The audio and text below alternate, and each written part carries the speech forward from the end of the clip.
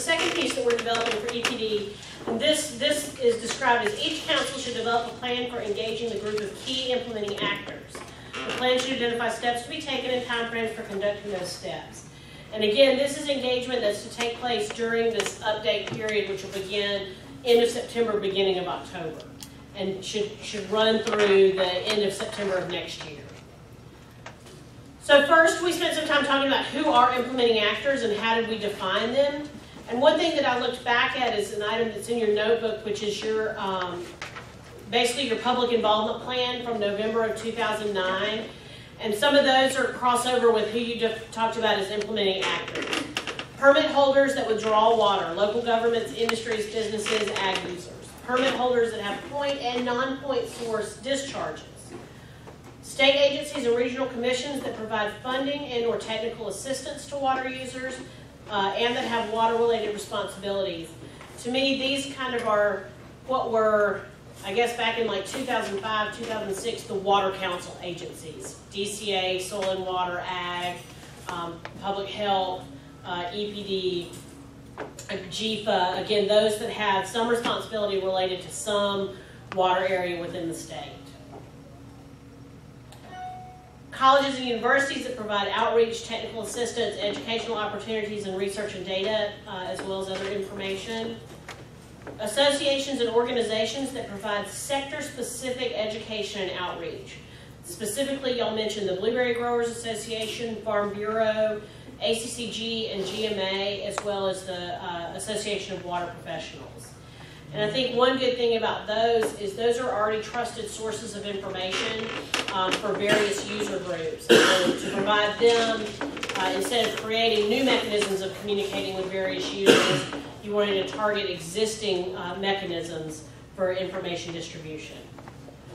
Other important stakeholders, economic development authorities, industrial development authorities, downtown development authorities. Those folks know either what's coming into a community or what they're trying to bring into a community. And again, with that, they know and need to know water availability, how much wastewater discharge can be available to attract certain businesses or industries. Environmental and conservation related organizations that are focused on restoration and protection, as well as the general public, as some are withdrawers and dischargers with well or septic systems that are their own, and all are water users impacted by the regional water plan. So in terms of engagement, the council talked again, as I mentioned, about relying on already trusted information providers that are already out there and using their mechanisms for distribution, whether it's newsletters or trainings or other ways to reach folks and let them understand what's happening with the plan or what may need to happen, what they may want to provide input on. The council will work to reach out to local governments, associations, and organizations in the region to assist in publicizing meetings, sharing council activities, and educating and implementing actors on their potential responsibilities. I think we've talked about before that I do some training with ACCG and GMA, and if you ask folks about their regional water plan, they're not familiar with them. So those are some ways that we can reach out and make sure local elected officials are aware that there's a regional water plan and they have some real specific responsibilities.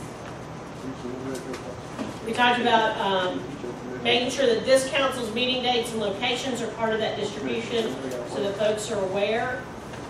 And then, in addition, the council may choose to engage representatives from host city or counties, the meeting locations, to update the council on how that community is using the water plan or to update the council on significant water-related projects. We talked specifically last time, for example, about Valdosta.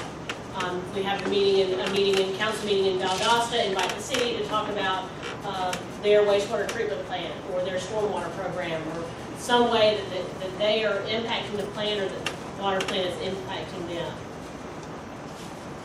Again, the steps and the time frame on this are during the next kind of phase, so to speak, and the council will seek to more fully engage key implementing actors with these steps, identify those actors, which we talked about ways that we can do that, develop and distribute a one-page description of the council's work to date and the next steps, ask for assistance in publicizing the plans, again, through ACCG, GMA, or particular other associations. provide, meeting dates and locations to those implementing actors. Make sure that relevant planning information is broadly available, and that's always put up on EPD's website. And then make sure that there's ample time in each meeting for public comment.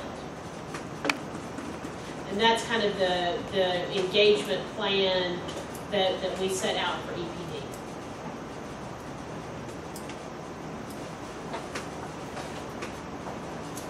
You don't want to go to time frame?